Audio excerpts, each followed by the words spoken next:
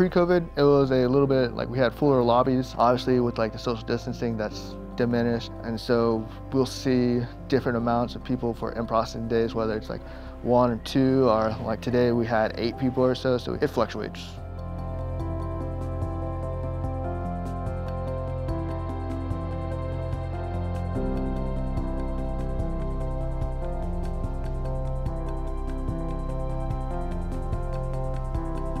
We have different teams. We have Team A, Team B, but we have everything covered from the back shop to front counter service and everything. Make sure that if somebody comes in with a separation question, we can get that question answered. Same thing with the front counter service. We have people covering that so that the people in the back can do their job.